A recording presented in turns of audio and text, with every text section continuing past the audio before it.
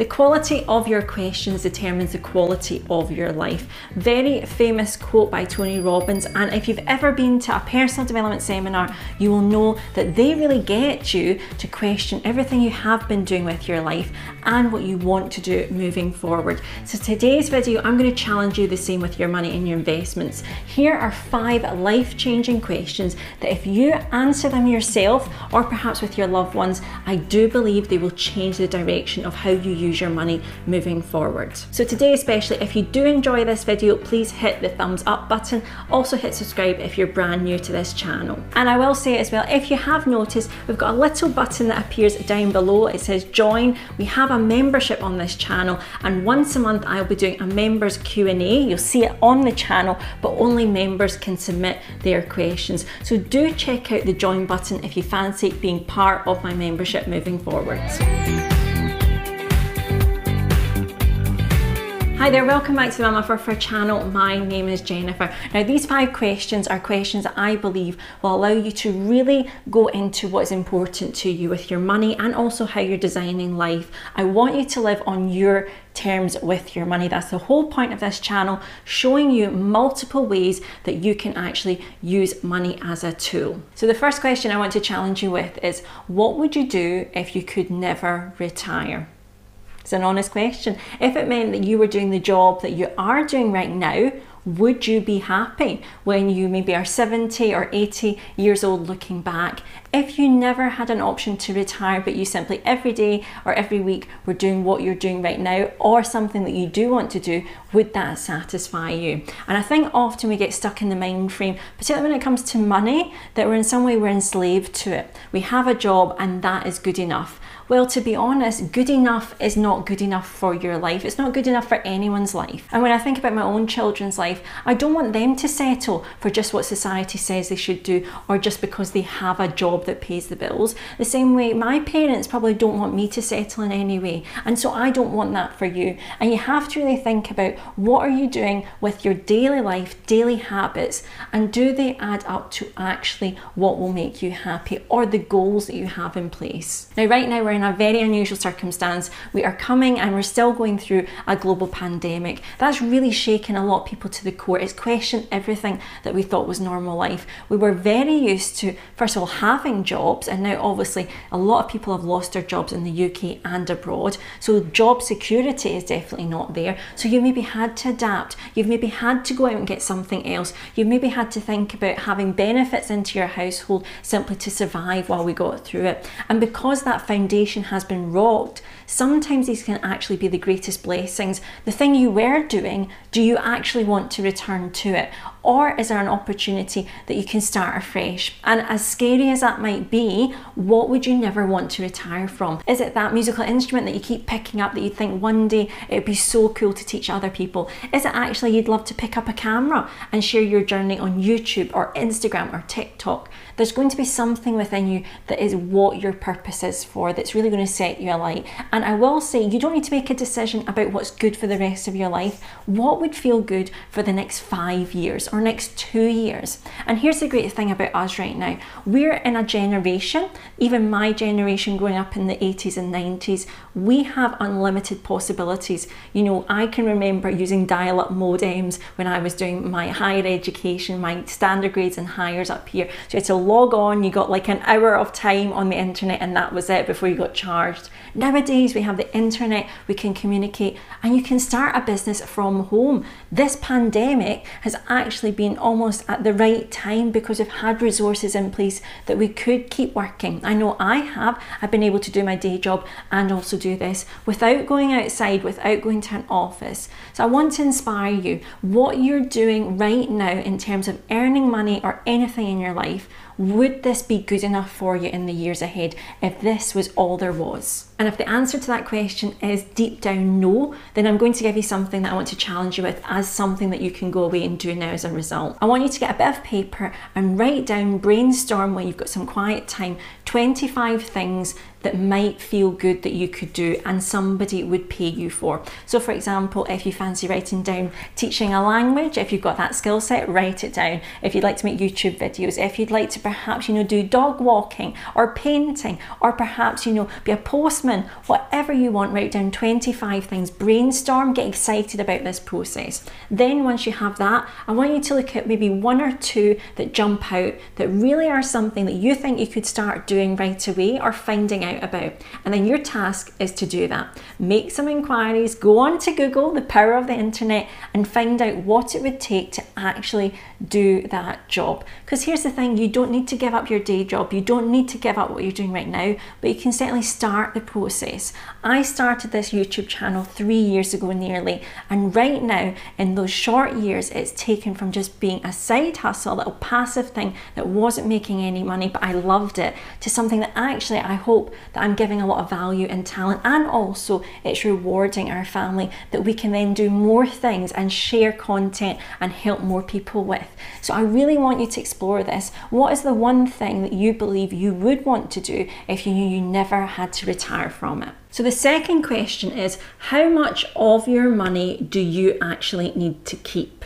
That is a very different question than a lot of people are teaching you on finance channels. I see it very common, the glamorization of, let's say, the FIRE movement as one money concept out there. So FIRE is financial independence, retire early. And the whole community, although not bad in what they're teaching people that ultimately you have to save up a large portion of investments before you can either drop your day job or perhaps not even work at all. And I say glamorized because it's a great concept. I get the maths behind it. I teach the maths here on this channel, but I think it's a misplaced concept, and it does lead to a lot of people being disappointed, because often when we're going for one goal that we think is, how much of my money can I save, can I invest, a totally different question, we focus on that being the most important thing. And so when you've got that one goal, you're sacrificing everything else so that you can have the biggest saving or investing pot. Well, there's a lot of life to be lived, perhaps in those 20, 30 years that it'll take you to get there.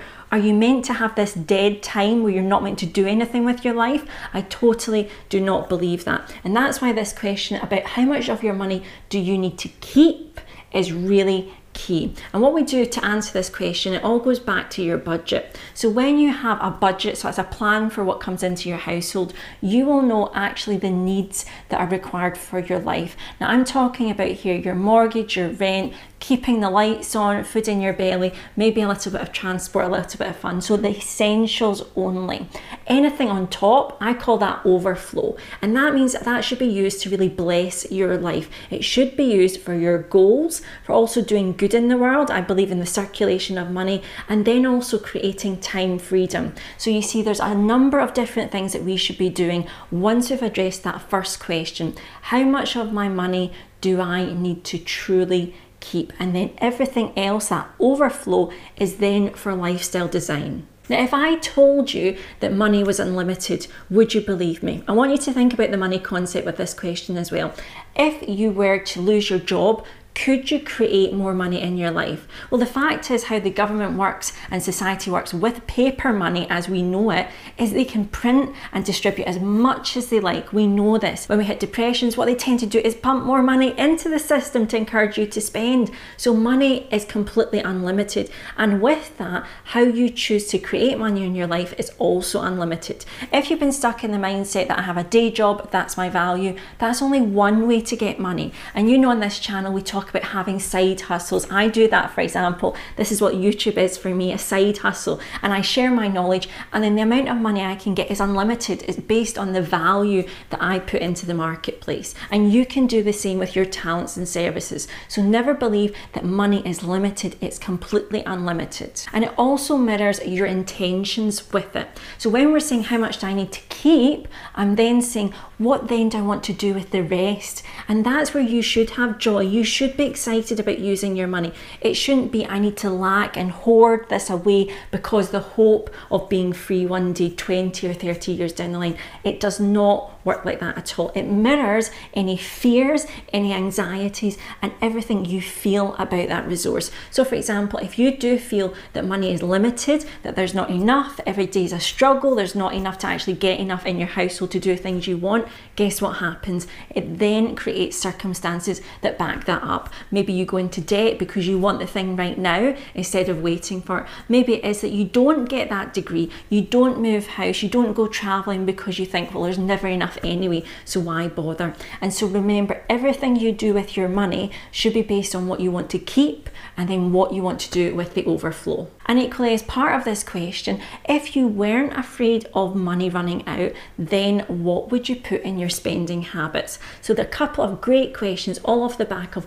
what amount of money truly do you need to keep in your life? Third question for you, what are the habits that you are multiplying with your money? Okay, so this all goes down to actually our behavior and how we feel about ourselves, and money is just an amplifier of that. How you handle any resource, time, money, energy is driven by how you feel about yourself and how you feel about the outside world. And I really think of this as money amplifies the heart. There's a lot of old school wisdom out there, a lot of faiths that teach you whatever you feel in your heart deep down, then you will use your resources and multiply that with. That's why we always say, you know, if you've got issues that you don't feel confident, then the chances are you'll also use your money in a certain way. Perhaps you'll buy things to impress people, or you might get out lots of debt because you think you should have the latest car, you might want the latest holidays to look good on Instagram. And that's just one example, right? And I know that's amplified, but you get the point. Equally, if you feel there's not enough money in the world, that everything, you know,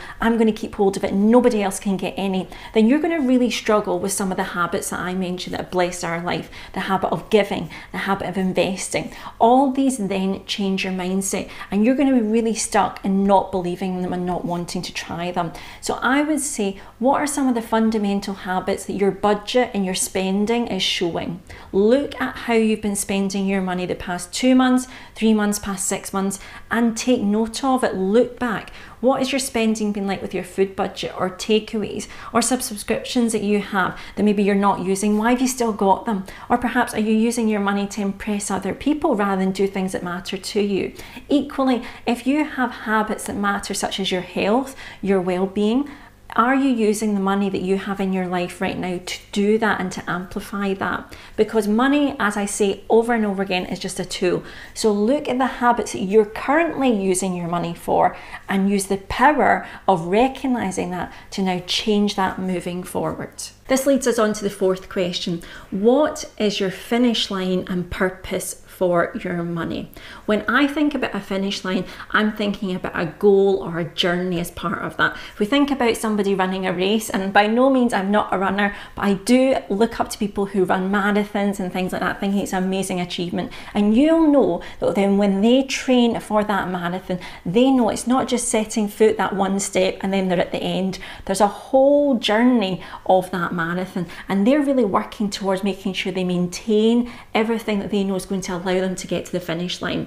I want to ask you, what is the purpose for that goal that you have in mind with your money? So if you do believe in the FIRE movement, or you want a particular goal such as I want to have investments, I want to leave my day job, what is the true feeling and purpose you want to create? And often when we look into these goals that we think actually about money are going to make us happy, it's because of the emotion that we're creating in our life. So if, for example, you have a very particular goal that you do want to hit a FIRE number, so that's 25 times your annual amount of money, usually investments, applying the 4% rule to then withdraw, you'll have this goal because you believe you'll then have freedom with your time. So it's not actually the amount of money that gives you security, it's what you believe you will feel as a result. And I'll really challenge you with this. Your finish line, your purpose for your money, is it truly your goal or is it somebody else's? So I often see that a lot of people will simply copy what somebody else has done. Now that's great if you want somebody who's been a mentor to you,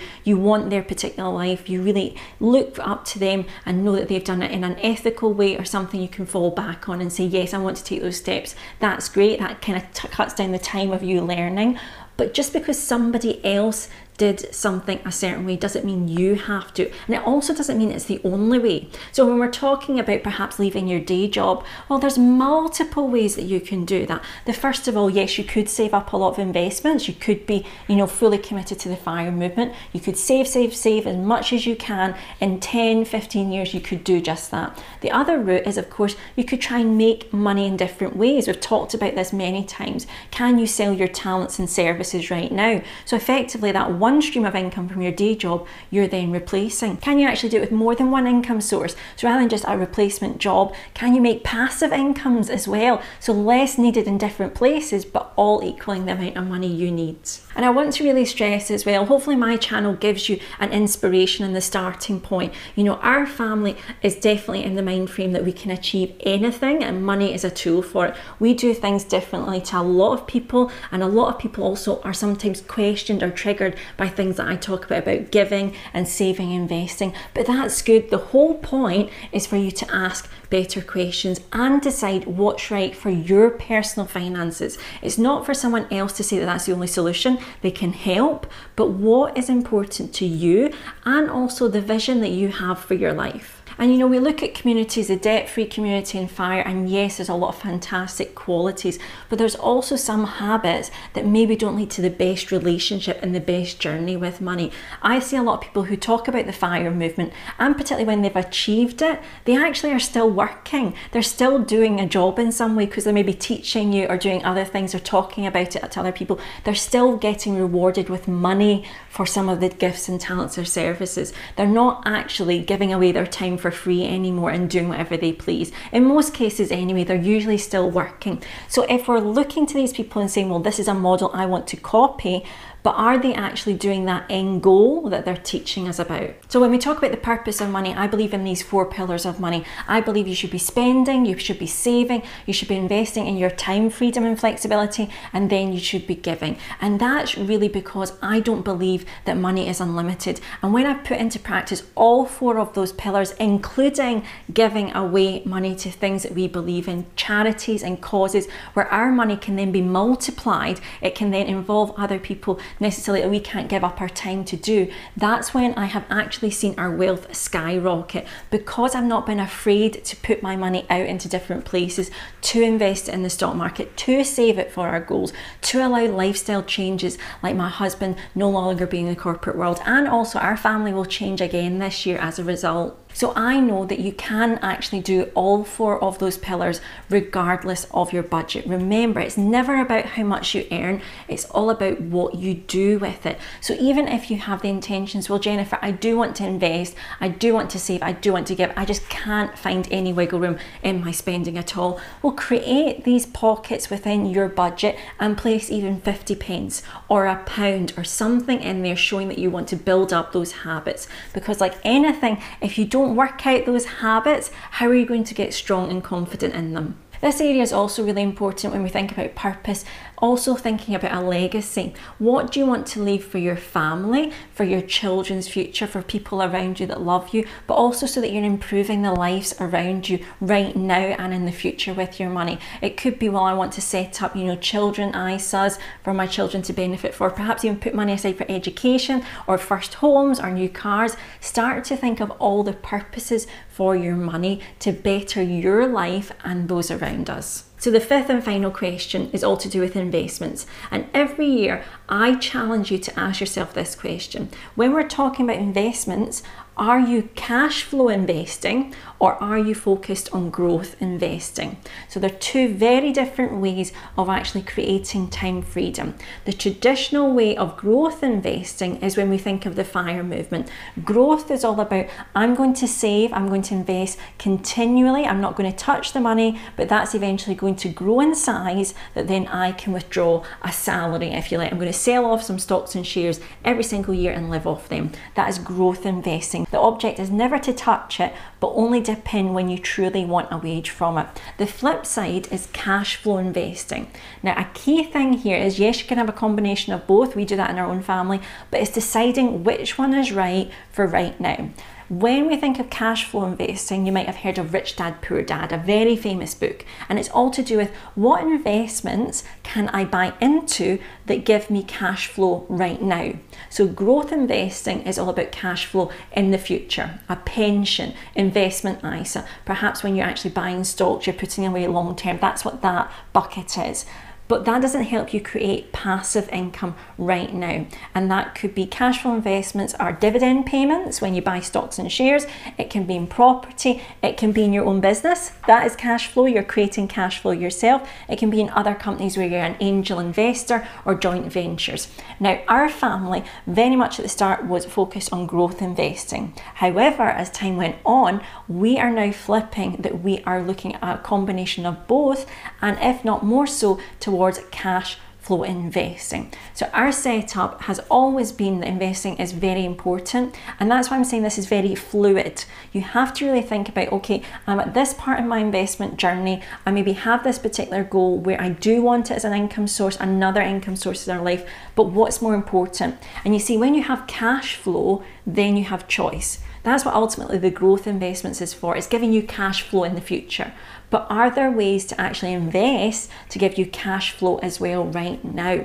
So look at how you're investing. Which of the buckets do you fall under? And I'm going to challenge you in 2021, because people have the same security that we used to have taken away from them with their jobs. Perhaps you've only got your day job.